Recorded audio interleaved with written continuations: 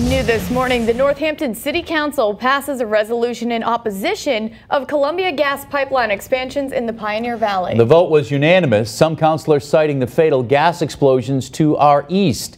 Western Mass News reporter Taylor Jacobs live in studio with more on what this means for the city going forward. Taylor. Chris and Brittany, it wasn't just the city council who was in favor of this resolution. A large portion of the crowd who was in attendance for it was as well. Now, the resolution itself opposes a natural gas expansion in the Pioneer Valley, and this includes a major project Columbia Gas has proposed to bring a 12-inch pipe from Agawam to Holyoke, plus a 2-mile loop. But the resolution also calls for Columbia Gas to provide the city of Northampton with facts and figures as proof that new pipes would be needed there rather than their preferred method of making repairs to existing lines. Now, the Merrimack Valley explosions were brought up, but the bigger reason that encompasses this whole resolution proposed by city councilors is climate change. They cite a long-standing moratorium by Columbia Gas to install new lines as the catalyst to them pursuing green energy in the first place. Some in attendance agree with the councilors, saying that a new pipeline would only do harm.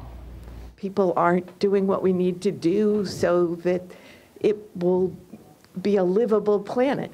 Now, while the vote for this resolution was unanimous, it does not go into law. The Northampton City Council will once again go over this resolution later this month. Now, as mentioned, there is a proposed gas line expansion from Agawam to Holyoke. In the next half hour, we're going to have more on what some in those areas are doing to make their voice heard regarding that. For now, we're live in studio. Taylor Jacobs, Western Mass News.